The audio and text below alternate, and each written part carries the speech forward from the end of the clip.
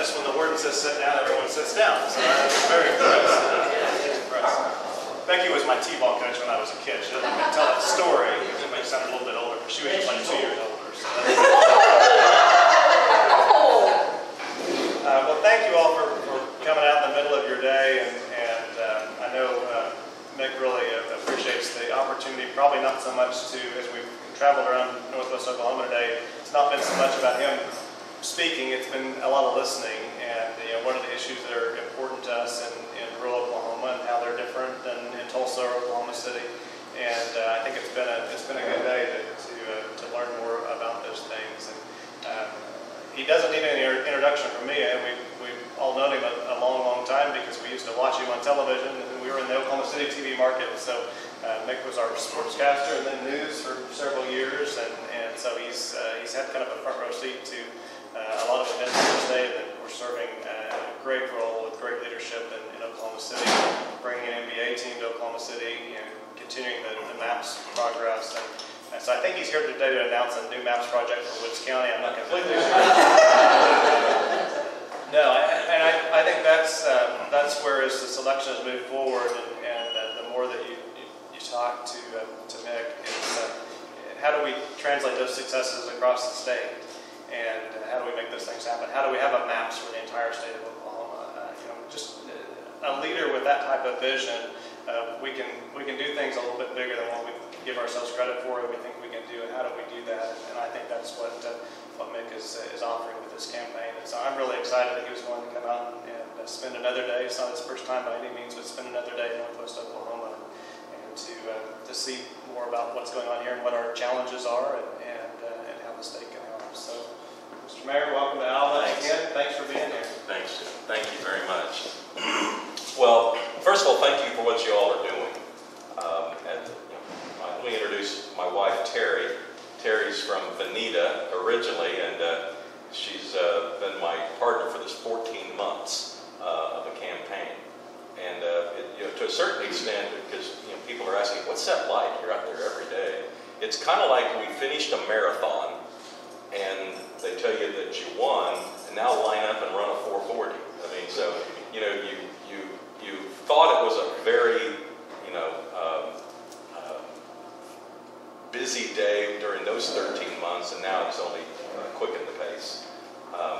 But one of the things that we've enjoyed doing is getting around and meeting people, and I feel like because I've never run statewide, even though as a broadcaster and as the mayor, I traveled throughout the state, but it's different when you're a candidate. And I feel an obligation to get out and meet people, as many people as I can. I mean, I think that's on me. No one owes me anything. They don't owe me their vote. And I got to go out and earn it. And that's what I've been trying to do, to go out and talk talk about my priorities and my vision for the state, but also looking for success stories that we can emulate. And I've actually mentioned Alva a few times when I've talked about, some of the interesting things about the state of Oklahoma is that we have these pockets of success. And it's in a lot of different areas, and one of them is sort of municipalities. And I've noticed this sort of sweet spot that Alva falls into, along with Miami, Okmulgee, Weatherford, medium-sized cities that have a strong economy and some sort of an ability to attract highly educated 20-somethings.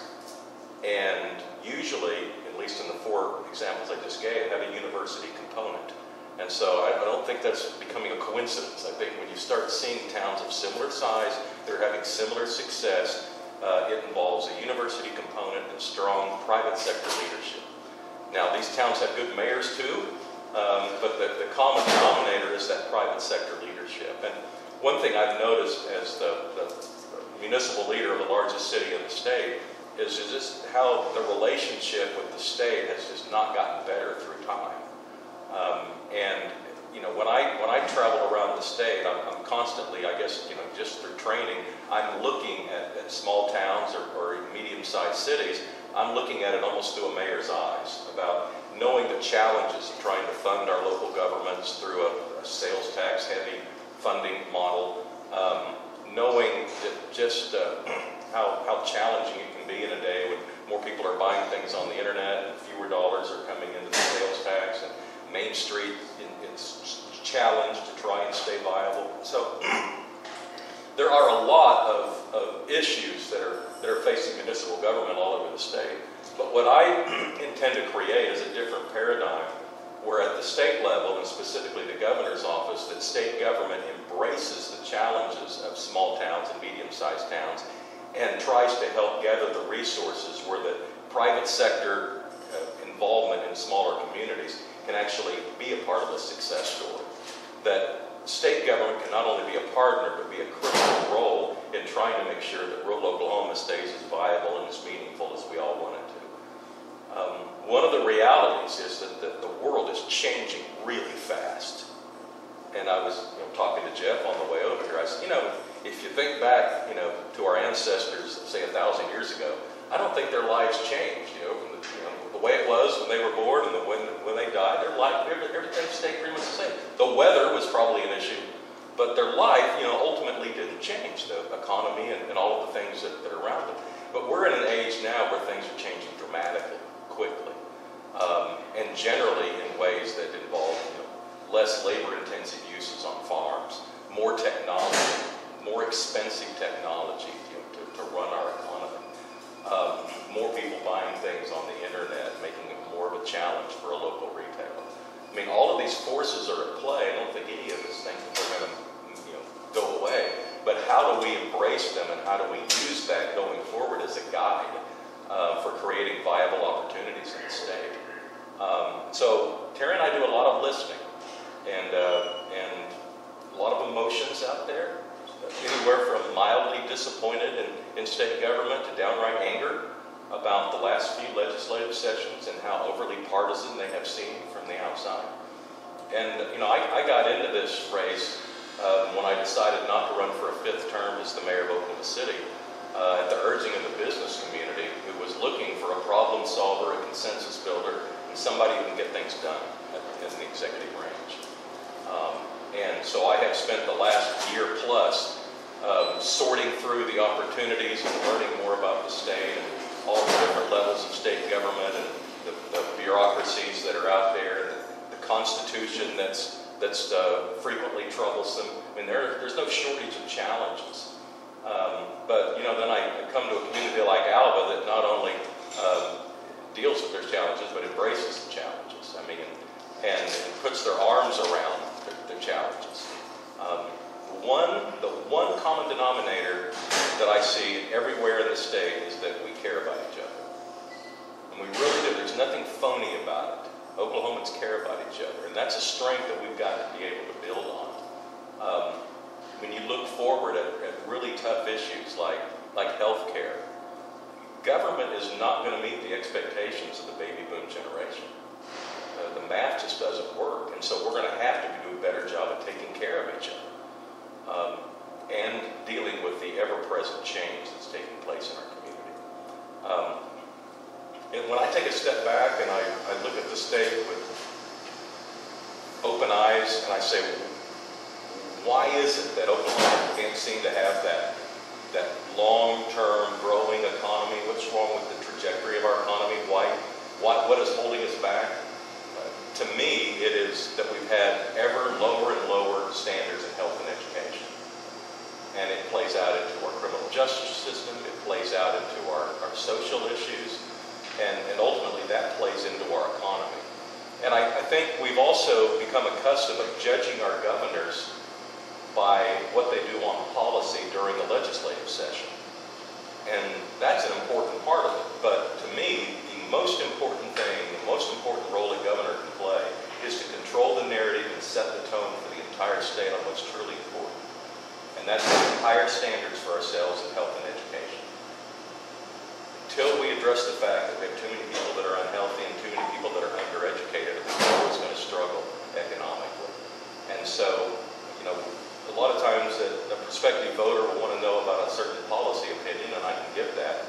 But I try to caution people, that's not how I'm going to spend my time. My time is going to be spent being the champion for health and education for the whole state. And I think those are universal challenges that the entire state faces from one end to the other.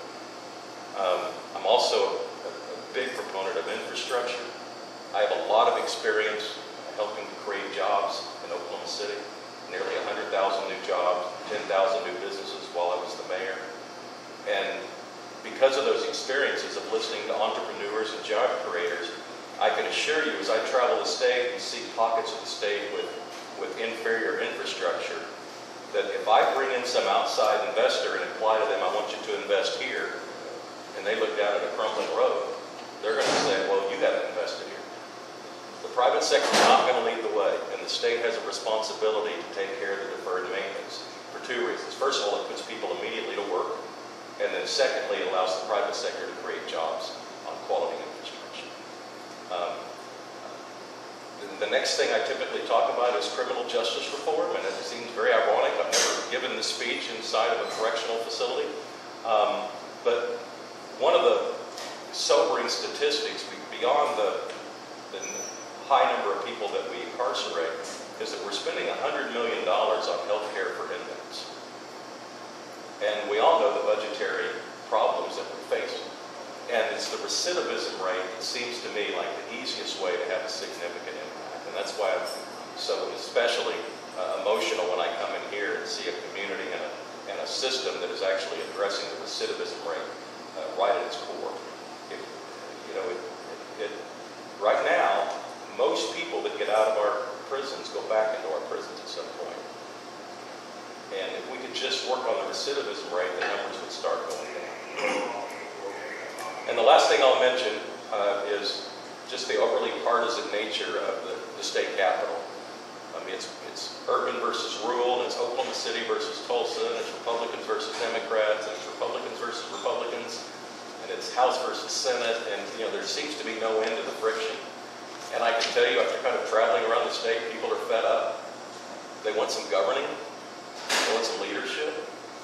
And I think, I imagine everyone in here knows someone in Oklahoma City, and I challenge you or ask you to ask them about my willingness to get in there and govern. We have politics, we have campaigns, but when that's over, we govern. And we need some governing in this state. And I think the people of Oklahoma are stepping up and demanding it.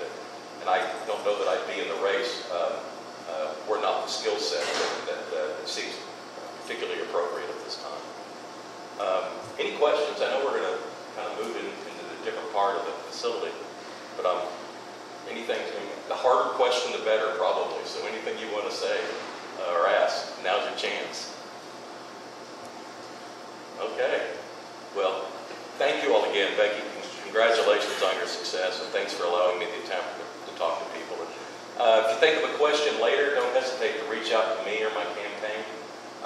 Jeff can give you my cell number, and it's free to give it out to anybody who needs to call me and has a question or wants to tell me something. I have a lot to learn, and I'm trying to listen and learn and then eventually lead, so please help me out. Thanks.